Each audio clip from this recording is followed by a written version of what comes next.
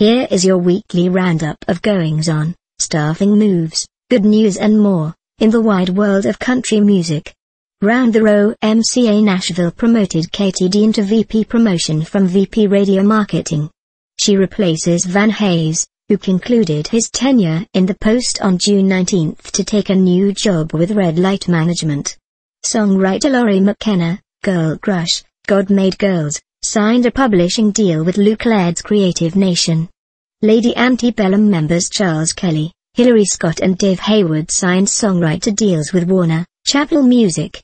Stream Sound promoted Jennifer Schaffer to Director of National Promotion from Manager of Northeast Promotion. Reach Her Here. Show Dog Nashville added Katie Cutlett as Promotion Coordinator. She gained previous experience with TKO Artist Management. Reach Her Here. Teddy Benedis parted company with Stream Sound, where she was VP of National Promotion and Strategic Marketing. An announcement about her next venture is forthcoming. Reach Benedis Here. Heather McBee rises to Program Director of Project Music, a music tech accelerator run by the Nashville Entrepreneur Center. She was previously industry lead. Tanya Tucker has joined the artist roster at CTK Management. Here's an unfortunate situation that fortunately didn't turn out a lot worse. During the June 14 filming of Fox News show Fox and Friends, West Point marching band drummer Jeff Prispery was struck by an axe thrown by co-host Pete Hegseth.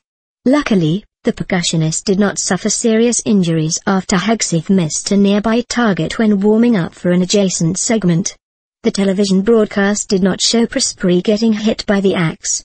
However, footage of the moment was later found and spliced into the video below. In the next segment, Prispery was interviewed about his membership in West Point's legendary Hellcats band. The axe-throwing incident was not mentioned and Prispery does not appear to be visibly hampered. Footage of the interview is available here.